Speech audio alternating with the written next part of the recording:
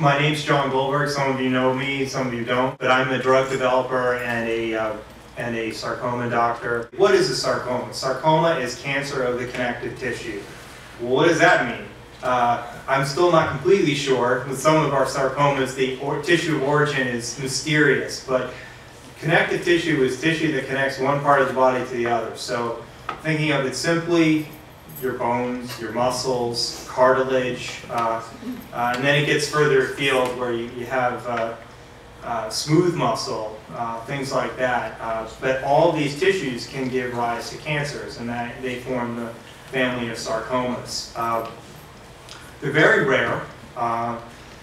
Each individual sarcoma, because there's probably more than 50 kinds of sarcoma, depending who you talk to, each individual one becomes an almost unique problem for the provider who's taking care of the patient.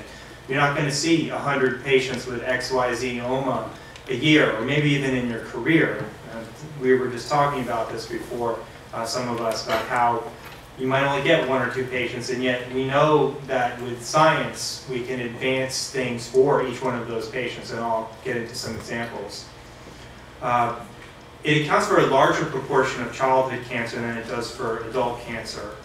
And that's one of the reasons why pediatricians have had a little bit of an advantage, because it's such a large part of our practice that we've come up with some ideas for doing clinical trials, but by no means do we have a monopoly on that.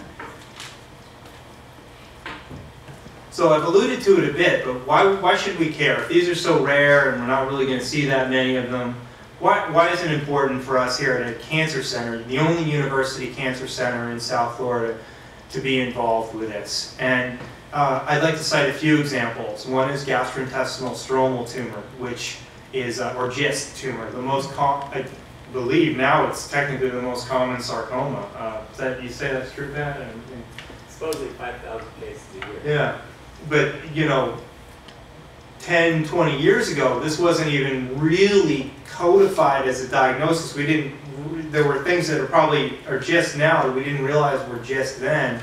And it was an intersection of understanding how Gleevec, a new drug, well now it's not so new, targets the c-KIT pathway, and how c-KIT was aberrant in GIST tumors. It was that understanding that knitted together the biology and made this both understood as a relatively common sarcoma and allowed it to be treated.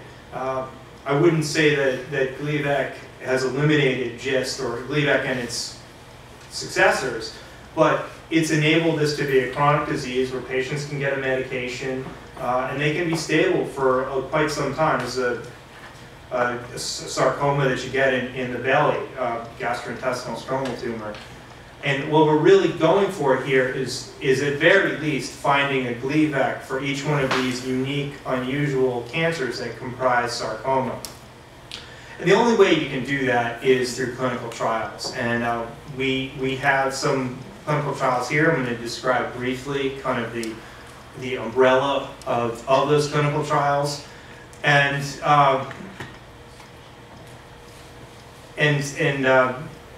the other thing that's important about this in South Florida that we deal with all the time, and you may hear more about this later, is the idea of an unplanned excision, or a patient seeing a physician who doesn't realize that they need to send this patient to an expert, or to someone who knows an expert who's going to think about taking care of this tumor in a more thoughtful manner.